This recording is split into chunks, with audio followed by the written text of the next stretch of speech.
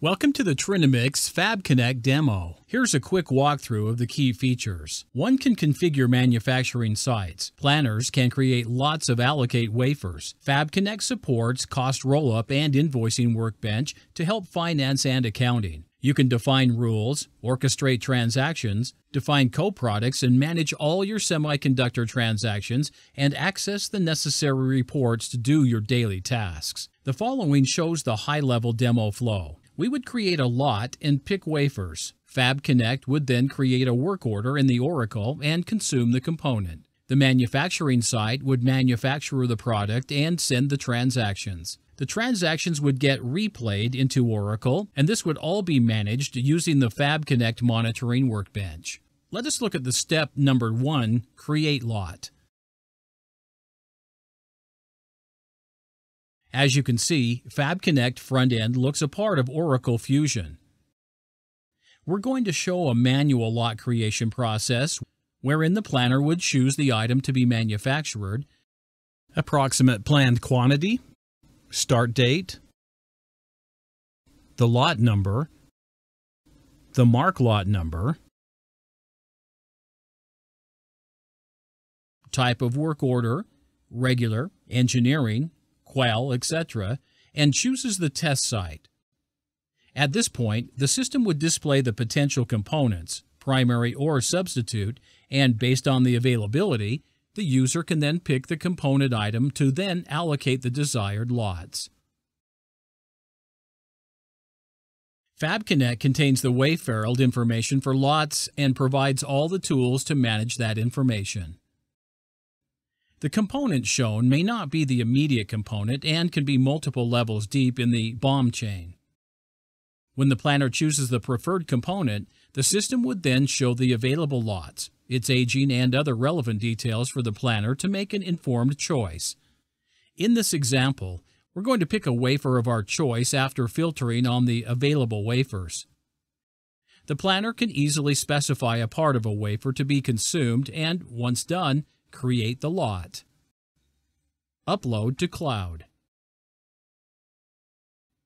Let us take a quick look at Oracle to show that the lot has not yet been interfaced into Oracle. As you can see, the search results has no rows.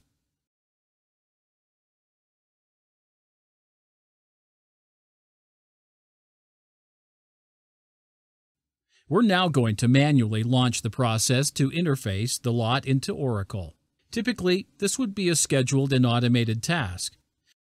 This process would create the lot and consume the raw material component that we selected.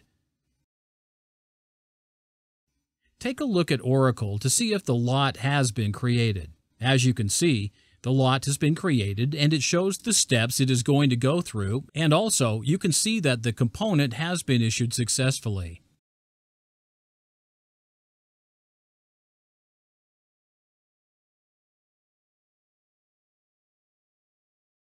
File transfer.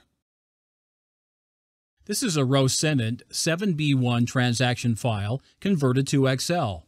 The lot is going through several transactions to complete with the quantity of 11,549 units. We'll now load the file. Again, this is a step that would be automated. This process loads the data into the staging area as seen in this Workbench screen.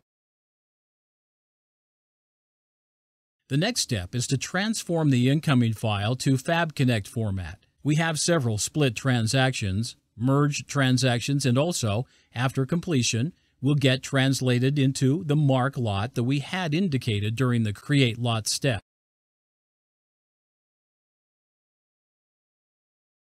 Now, for the sake of this demo, we're going to manually launch the program to process the transformed file. Again, this is typically a scheduled task.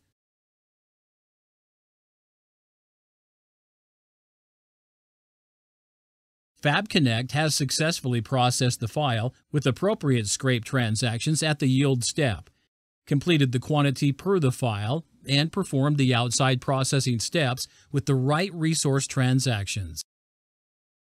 Let us now log into the inventory module, search for out item, and see the completed lot number. This is a standard Oracle Fusion step. As you can see, FabConnect has completed lot number the way we wanted, as Mark FC2018A. This concludes the basic FabConnect demo. Thank you.